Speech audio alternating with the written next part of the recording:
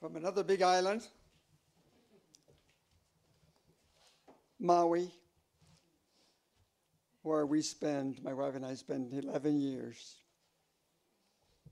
3 here, that's almost 15 years, Mr. President. It's been a joy. It's been a joy to have served this beautiful field under the leadership of men like Pastor Ralph Watts.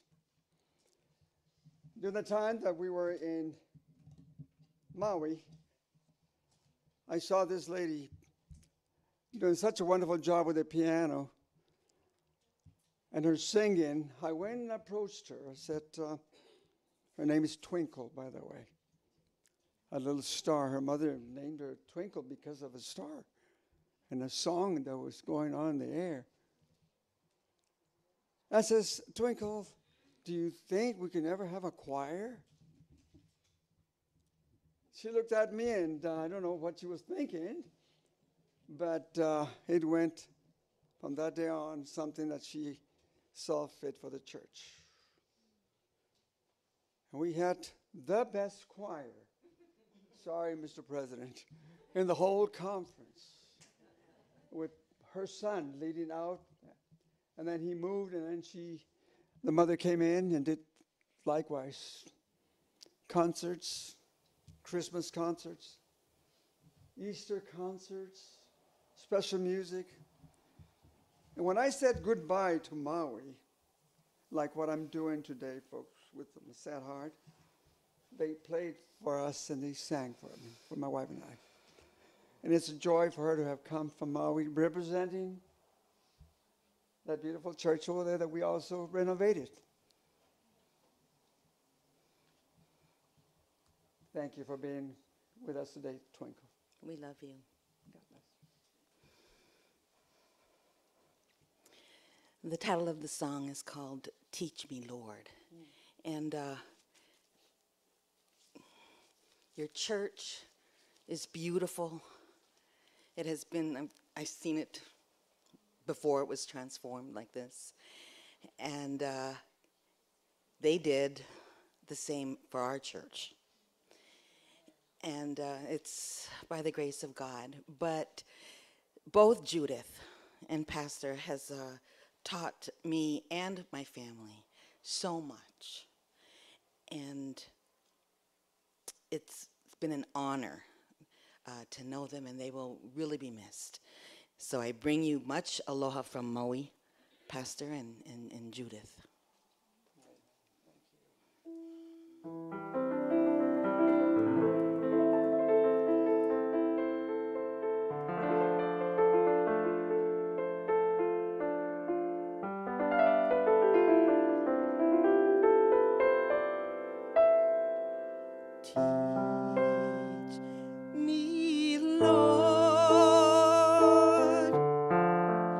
Teach me, Lord.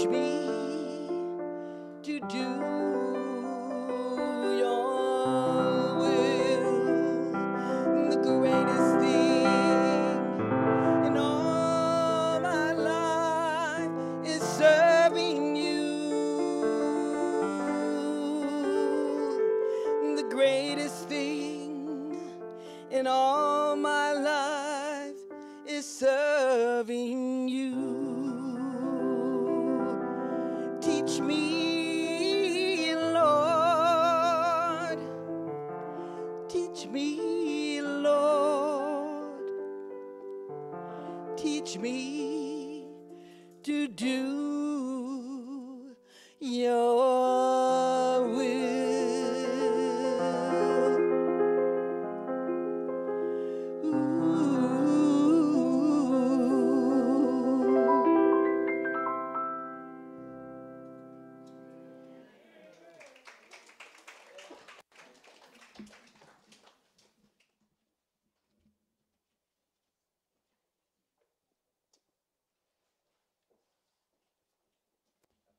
Church. It's without question just another honor and blessing for me to be here on this Sabbath. And I want to say, Twinkle, that when I was sitting here during Sabbath school and all of a sudden I saw you walk by and sit in the same row with me, I thought, my goodness, how fortunate and blessed to be able to have you here as well.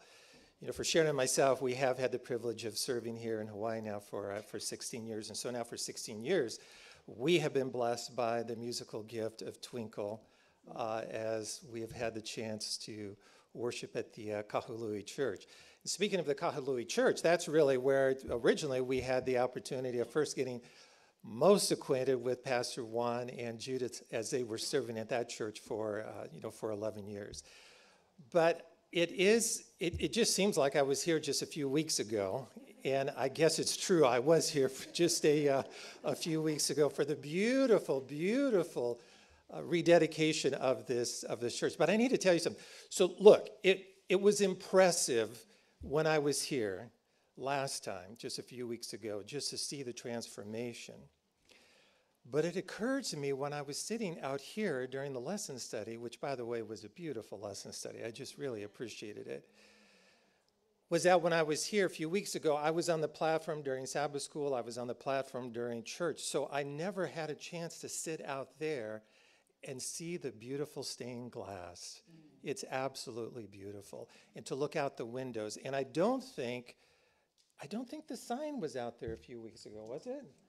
So I noticed that when I came in, and I've already had a chance to take a couple of quick pictures.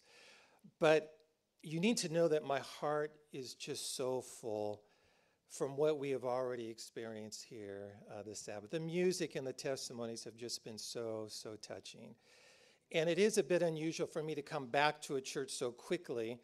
We, as president of the conference, we have like 33 churches on 6 islands. And so every week, I'm trying to be out in a different church just to spread it around and go around. And so I need you to keep it a secret that I've come back. It's starting to look like a habit that I'm coming back to the big island, to Honokaa. So please don't post this on social media. You know, the president was here. Just kind of, let's just keep it to ourselves because I don't want to get in trouble with any of the other churches. But it is such a blessing.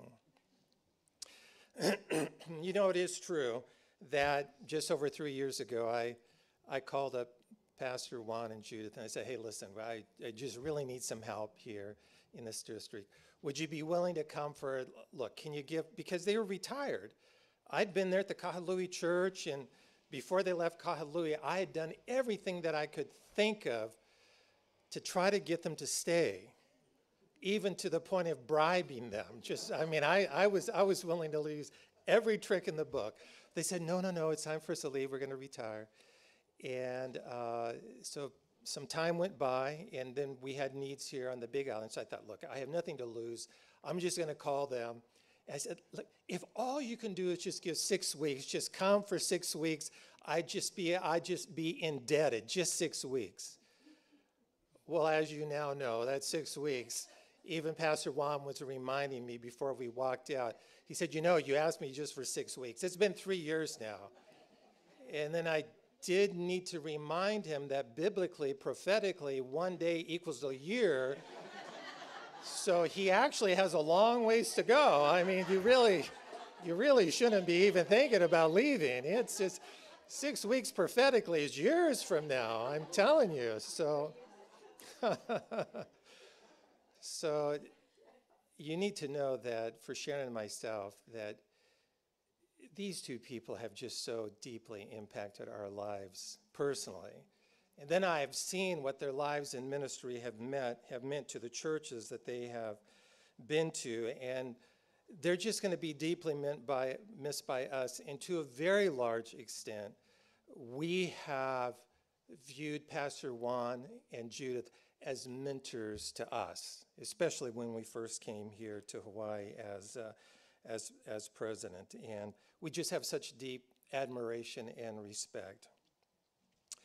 You know, you probably don't know this because Juan and Judith are just two of the most humble people that I know.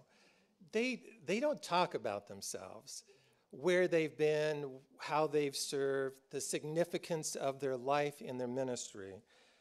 But because I am here as president, I can say what I want. And they can't stop me. Even with that rod and staff, he can't stop me. So you need to understand a little bit about these two. So Juan has served the Seventh-day Adventist Church through all these years. He has served as a pastor, as a conference department director, as a conference secretary, as a conference president. These are some of the roles and the responsibilities that Pastor Juan has had. And I tell you what, there are so many gifts, talents, skills, and abilities that Pastor Juan has that I admire and respect, and actually I wish I had them as well. And I jotted a few of these down, and I'm going to share them with you. This is what I see and have observed in Pastor Juan. He is a scholar, a teacher, a preacher. He's a theologian, a statesman, a mentor. He is visionary. He's a builder. He is a leader.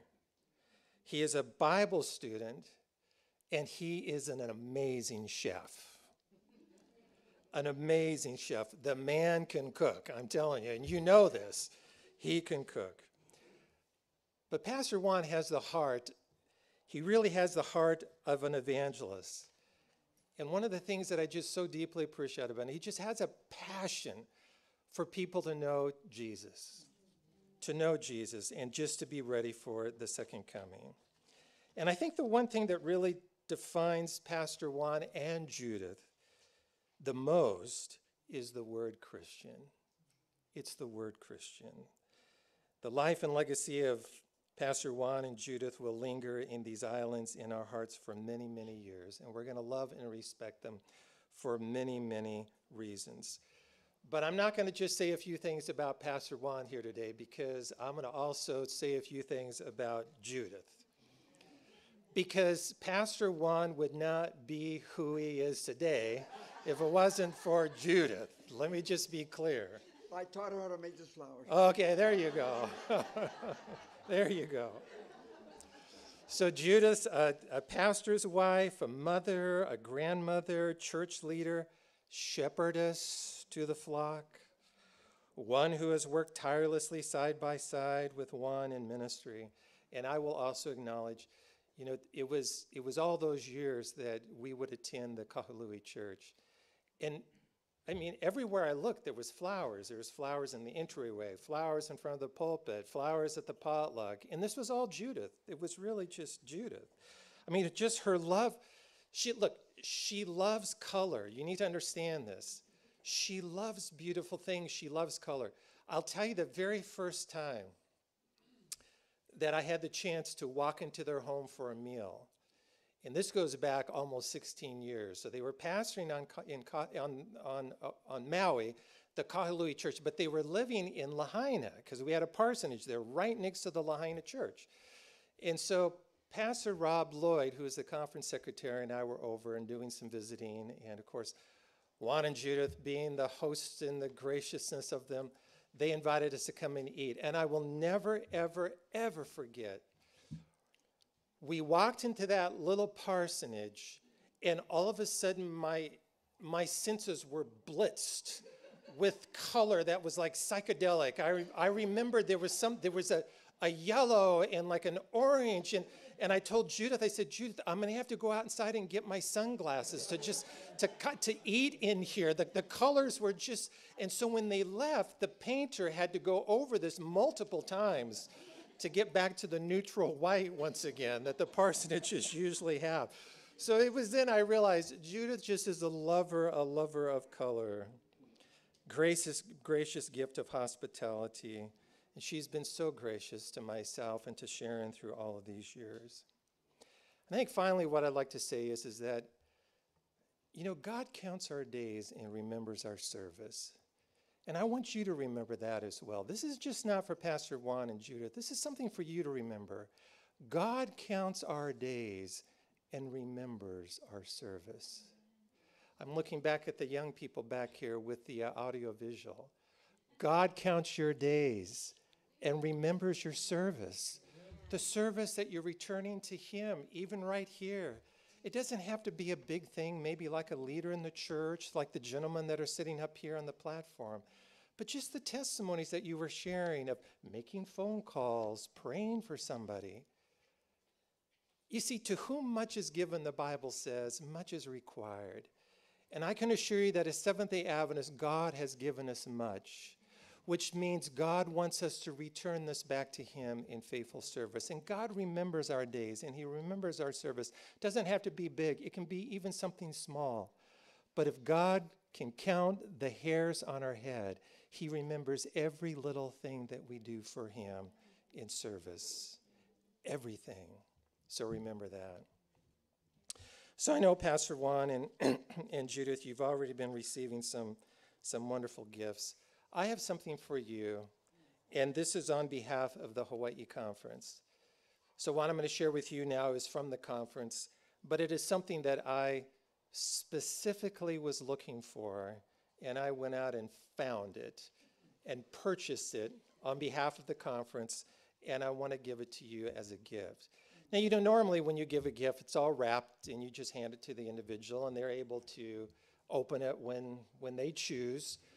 This is a gift that I'm going to actually share and show to everybody here today because there's some rich symbolisms behind it that I think are very much attributed to who the two of you are. So what I went out and purchased is this beautiful bowl. Isn't that beautiful? But it's not just a wooden bowl. What I was looking for specifically was koa wood. Koa wood.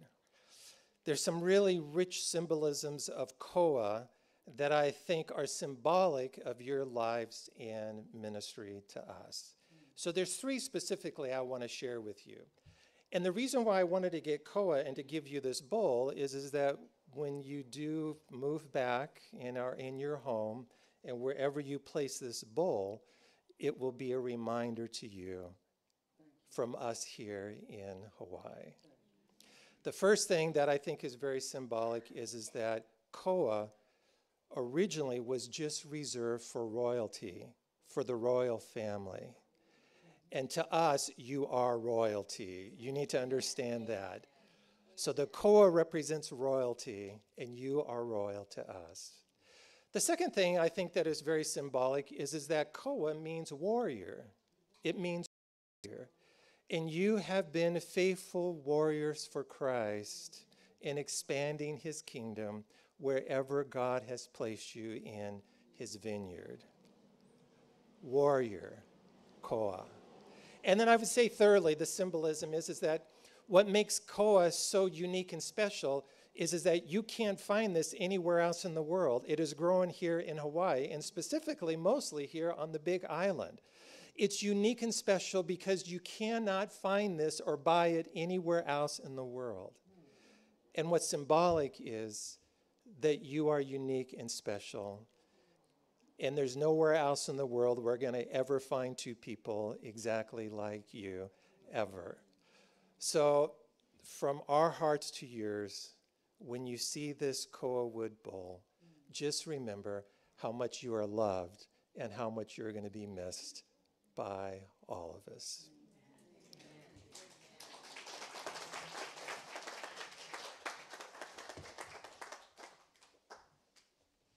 Well, thank you, Mr. President. Of course, my friend. I love you. Love you too. I'll hang on to this.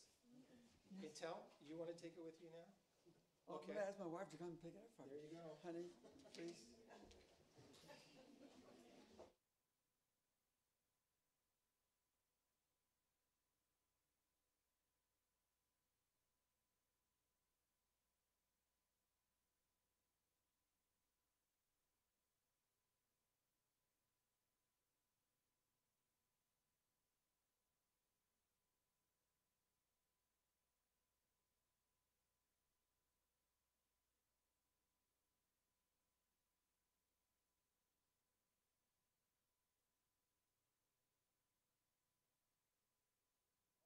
on my right-hand side. Now she's on the left-hand side because I'm in the right now.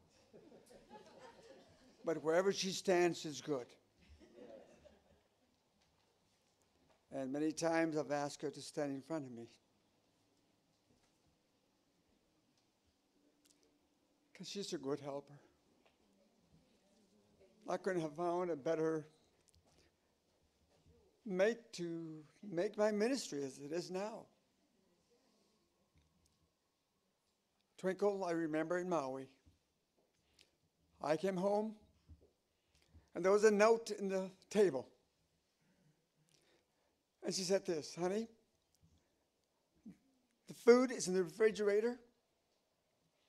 You can take it out and warm it up and eat it. I'll see you sometime tonight. There's a young lady who needs some counseling. I'm going to spend the night with her. That's my job.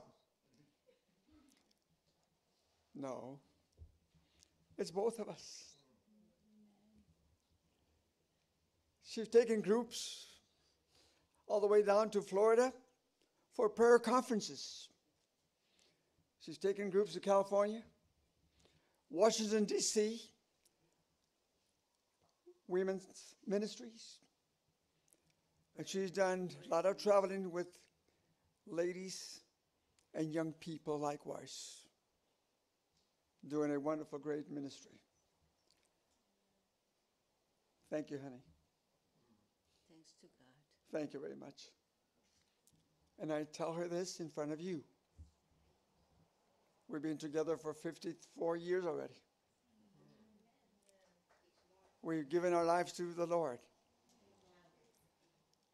I used to have 3 hernias. I have a little baby one growing up again. You have 4 now. 4? Don't remind me. I get home on the 13th.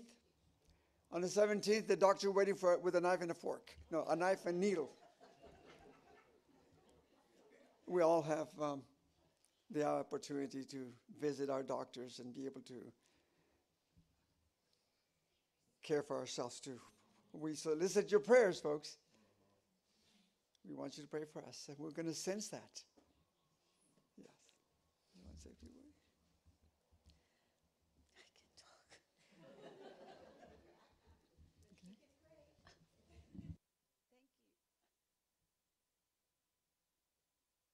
It's so hard to say bye. But we know that with the Lord's help, you are going to be okay. Yes. You are going to grow for Jesus. Amen. And I want to recommend you one thing. Believe in prayer.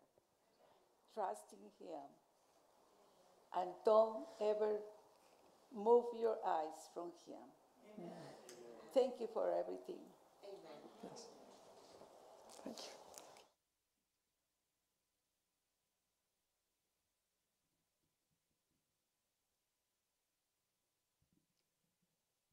I don't think we need a sermon now.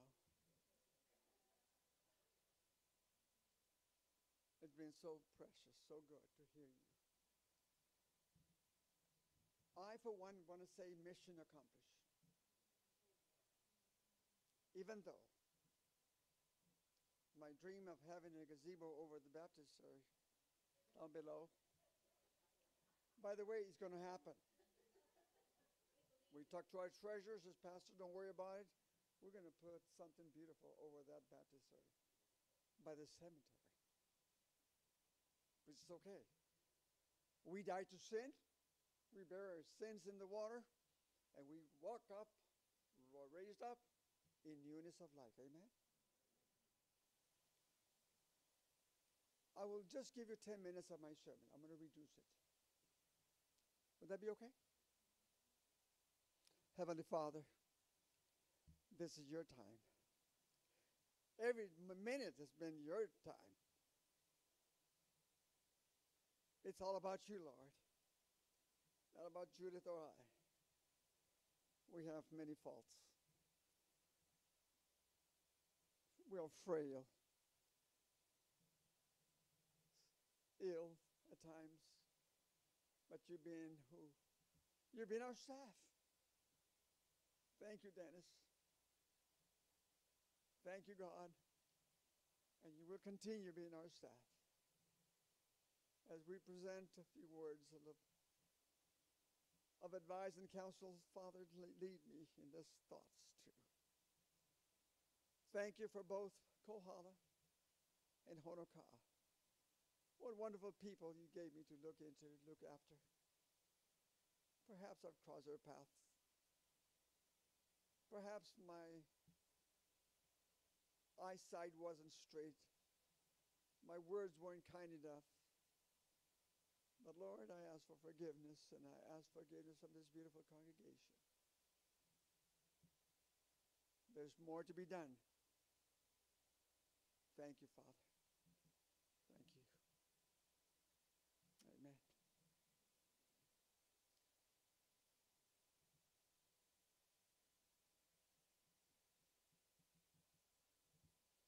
It's a farewell for Pastor, but this sermon is not going to be a farewell for it. It's going to stay here. So I'm asking that while I show you some of these slides, will you remember them? Don't remember me. Remember what God has for you. So I'll quickly go over some of the slides, and I know we're going to do good today. Okay, let me see if I get this correct. Is it the right button? Oh, we got the wrong one. Oh, there it is. Let me see. All right, let's start from the beginning, and then help me out. Can you switch it over there with the little button? Okay. All right. I guess we'll go okay there. Let's go to the next one.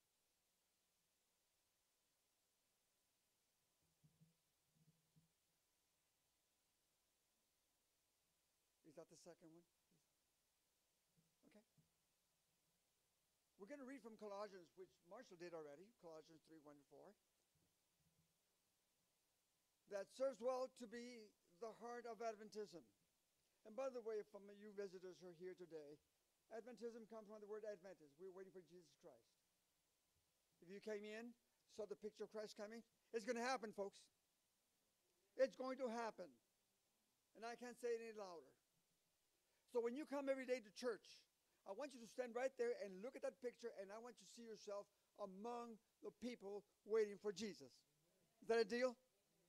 Yes. Every time you come here, look at that picture. And it will remind you what Adventism is all about, folks. And the seventh day reminds us of God's beautiful commandments. The fact is that we know that the Sabbath is a day of rest. The Sabbath is the day that God rested from all the work. Do you want to put some batteries? Okay. Oh, yeah, I remember this one. So this text I'm going to read to you today, we're going to study together. It's going to be something that's going to stay with you. Of course, I'll take it in my heart because every time I remember the sermon, and by the way, this sermon is not 3,000 years ago. I have many sermons in pieces of little paper, yellow, eaten by whatever, but this is fresh. I preached it last Sabbath in Kohala, and I want to bring it to you. So, let me see if we are there. Colossians 3:3-4. For you died, and your life is hidden in Christ Jesus, in God. When Christ, I think I missed, let me go back. Okay, let me go back, because there's another verse. Is that it? Verse 1? Is that the first one? I'm missing. It's supposed to be 1-4. And, okay, there it is. If then you were raised with Christ Jesus, seek those things from which are above, where Christ Jesus is sitting at the right hand of God. Where is Jesus? Sitting at the right hand of God. So set your mind on things above, not on things from this earth. There's better things to look at, folks. Come on. Look at the ocean. Look at the sky. Look at the people around you. They all remind us of a powerful, loving God. And when he says, the Bible says, look beyond the sky, I hope that we understand it's a long ways up there, but Jesus can send an angel in 1 second be with you. And God's love can be with us, no matter how far away it is. Now, did I press the wrong button? Okay.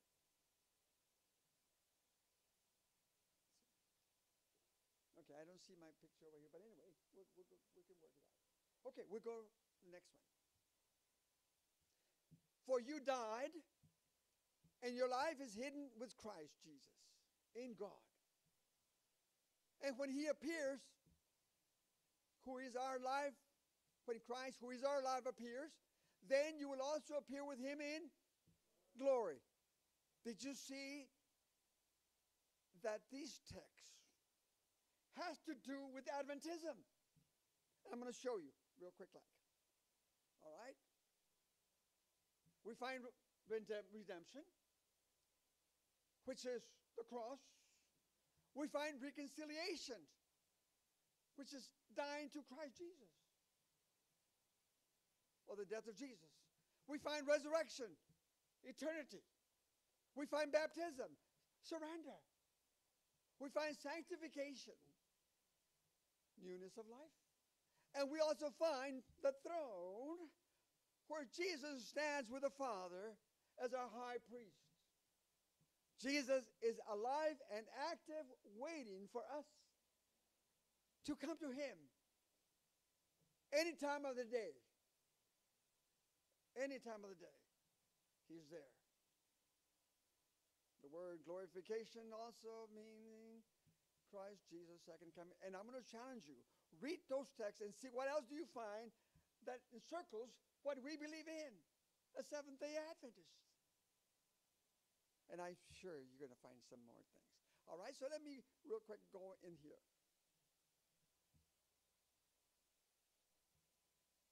You notice that my title of the sermon was A Wonderful, Precious Journey. Come on, folks. You and I are in a journey. The ocean you see there, we'll have one in heaven.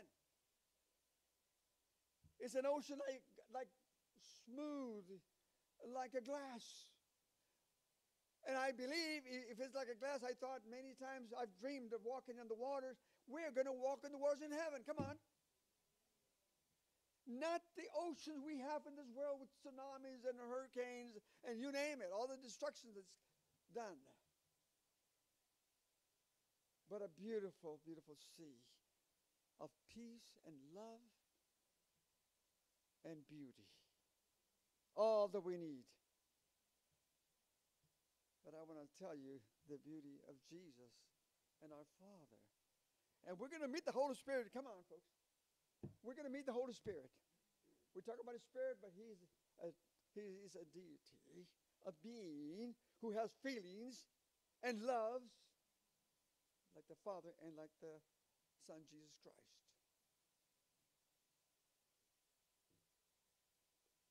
So 3 things I want to, and I'm going to stop here, and I'm going to about the 3 that we just finished talking about. Number 1, church, I've been talking about Jesus since I came here. Perhaps you would have wanted me to talk about health and diets.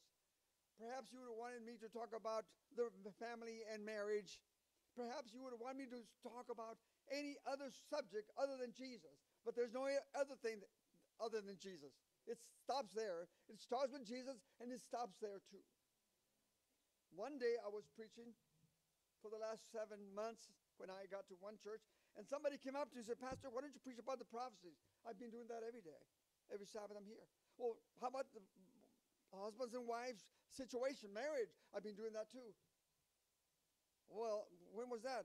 Every time I come here, I talk about Jesus, and Jesus can't do you what you want. Nothing else is going to do it for you. I've been to marriage encounters, and I see people, and I've gone through several of those, and guess what? I see the same people come in. I says, where are the other people? we're still struggling, Pastor. You should have been struggling. If you take Jesus as your partner in the home, you'll be okay. Queenie, take Jesus in your life with your new husband.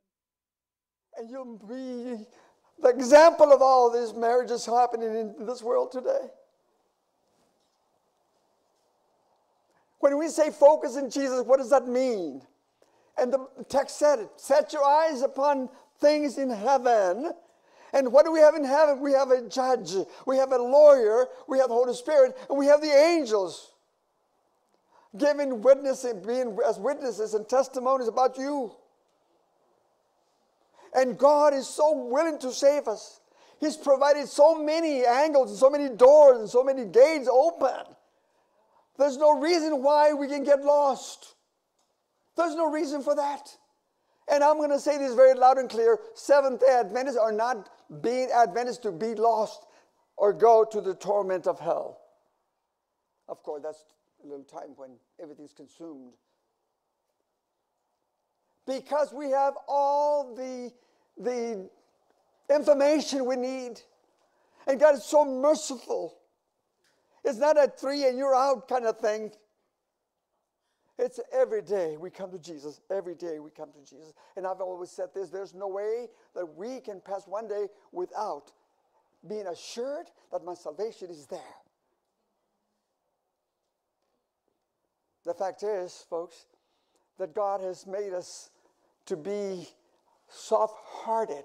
When you were baptized, that stony heart is not stony anymore. The reason I know that is because you're here today. It's warm, living, it's tender, ready to receive whatever from the Lord. God is good.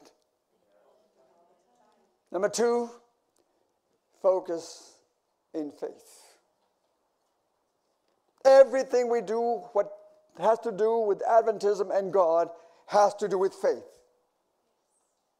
We have a God that forgives us every single day, by the way. And you don't have to have a long, long prayer or read so many books of Ellen White to be forgiven.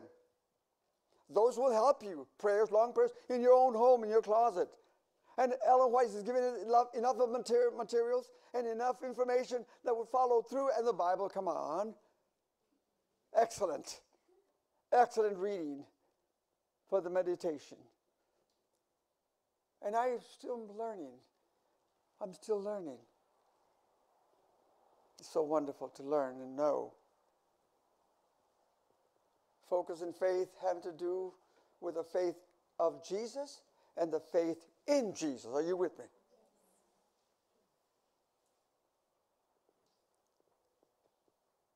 Believe. Faith is very simple if you take it in these terms. My description of faith is trust God. Trust Him. You can get your bank account and you can give it to Him with the numbers and the figures, and He will probably multiply those funds that you have. Spiritual funds, of course.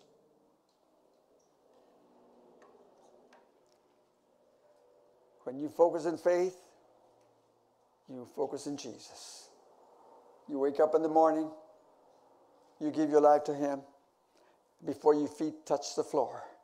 Say, God, today I need you so terribly. Can't do it without you. Focus in the hope.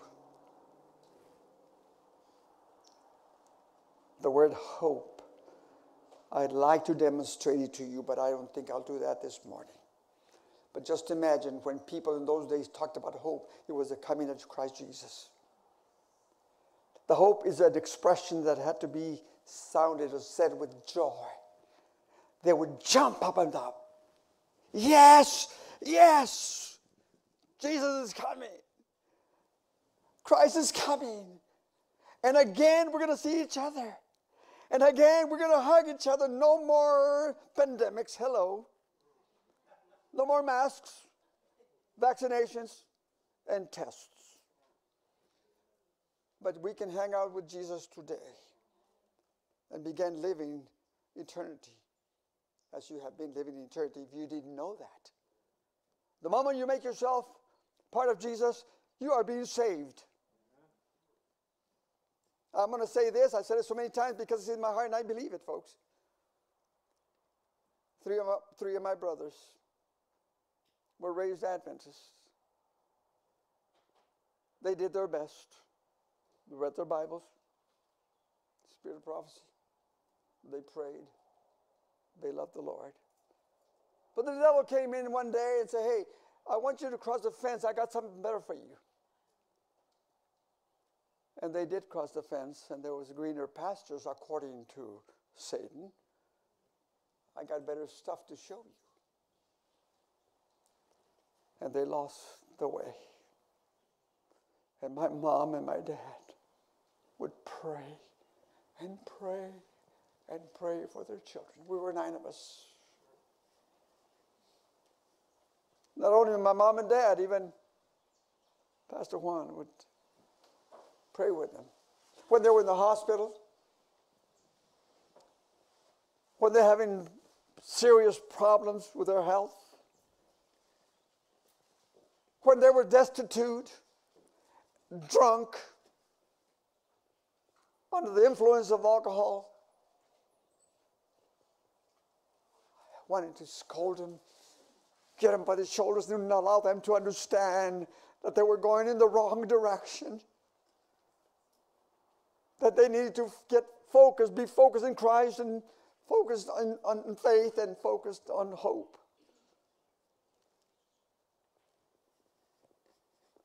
And alcohol killed all 3 of them. But let me tell you a little story. My first oldest brother, he 27 years old. We went to the hospital. The nurses called me, your son is not doing well. I told my dad, bring the family over. My dad, my mom, and my siblings went to the hospital.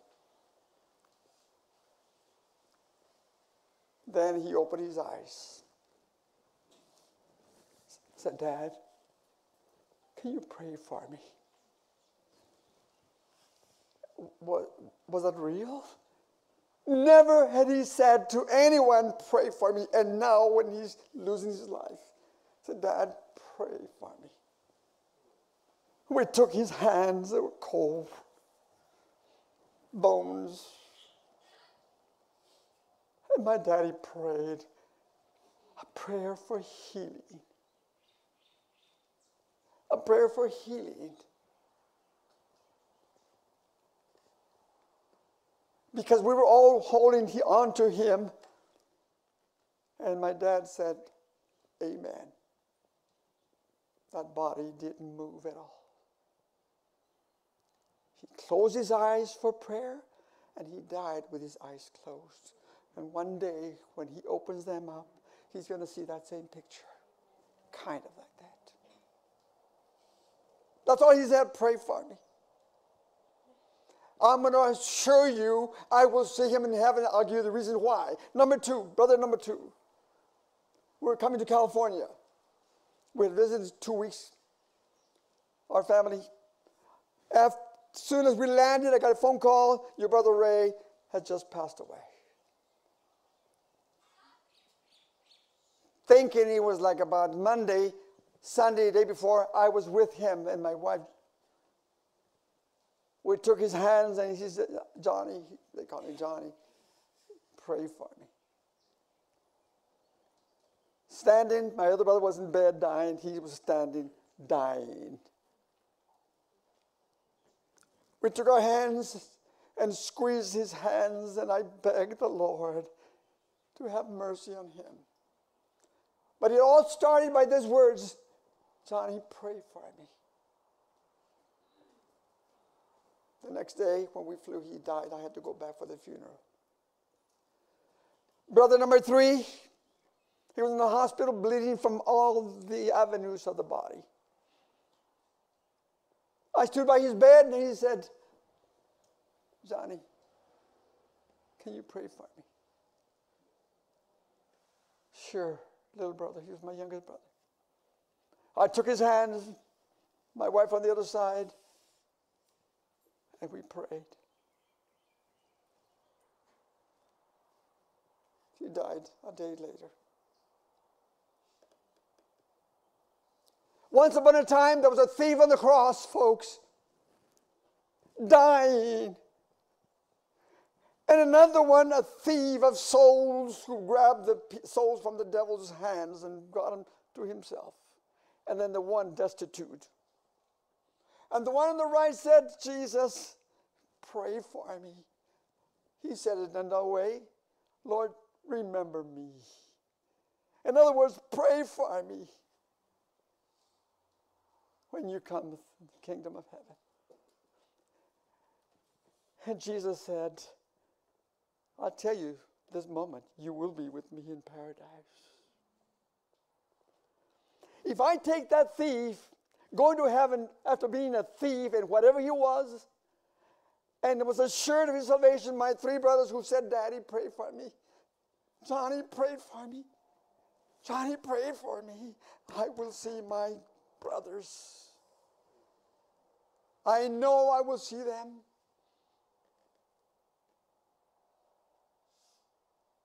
And then I can tell you of others who I sense that God is so merciful because their prayers were very sincere. They were hurting. They were dying. They were bleeding to death. And they had to get some help from someone, and it was my Father in heaven.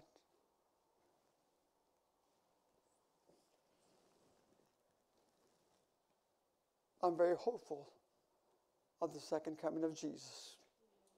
And I'm very hopeful that I will see all of those dear brothers who we love so much.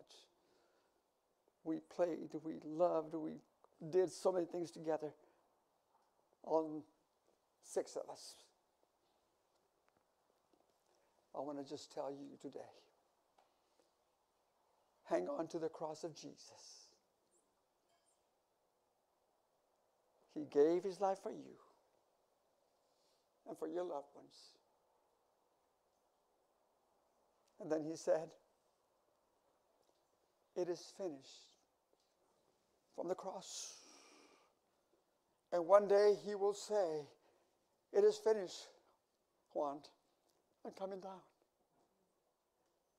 Joe, my older brother. Uncle Ray, we call him Uncle Ray, my brother. And Uncle Gilbert, my youngest one. And that doesn't exclude my mom and my dad and dear friends that we love so much. I want to see you in heaven. I want you to give me a Hawaiian hug in heaven.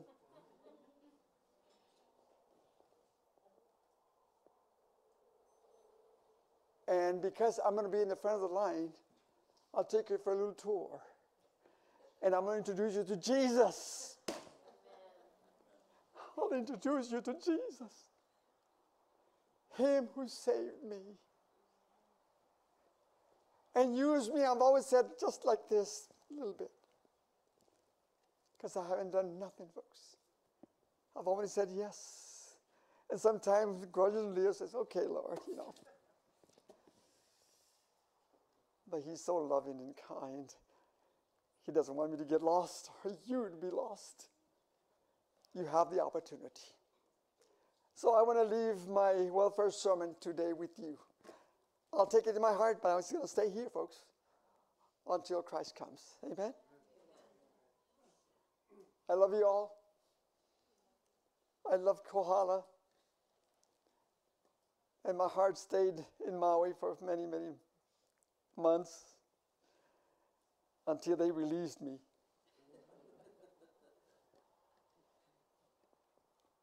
God bless you all.